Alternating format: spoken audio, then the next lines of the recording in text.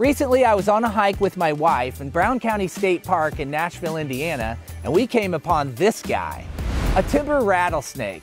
I've always heard about these my whole life, but I've never seen one while hiking or camping. I thought it would be interesting to find out a little bit more.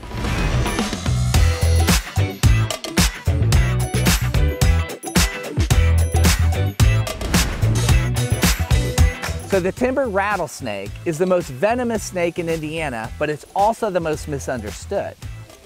The timber rattlesnake is the most potent venom snake in Indiana, but people have a misunderstanding of how it defends itself, and it is sometimes feared for that reason. Well, what is venom anyway? And when somebody says, oh, it's venomous and poisonous, what's the difference and what is venom? Venom is, simply put, it's a subset of poison, so to speak. So it's a poisonous substance that has to be injected directly into your blood. So that is different from poison, which can be inhaled or ingested. Ah, okay, all right. Even though it is the largest snake by weight in Indiana and it is the most potent venom, rattlesnake bites in the state are extremely rare. For example, at Brown County State Park, I have snake bite records that go back decades, and we do not have any confirmed bites on people from a timber rattlesnake. No kidding. That is great to know. So really, people don't have anything really to fear. There's not much fear. It's just keep your eyes and ears open. What I like to tell people is the more I learn about venomous snakes in Indiana, like the timber rattlesnake, the more I believe they are something to be aware of, but not something to be afraid of. How does it develop a rattle? What is a rattle on the rattlesnake? The rattle is segments of dried skin.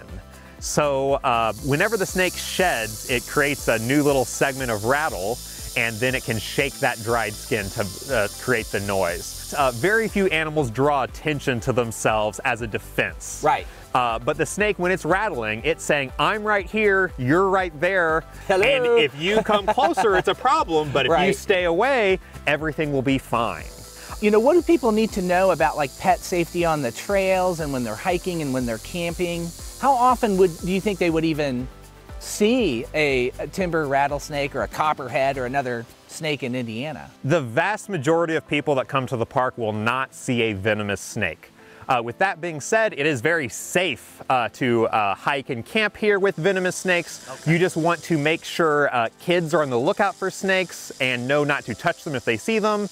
You also want to keep any pet on a short 6-foot leash. Okay, and they are a protected species. So what do you not do? So you are not allowed to antagonize, harm, or kill a timber rattlesnake. It is a protected species due to low population numbers.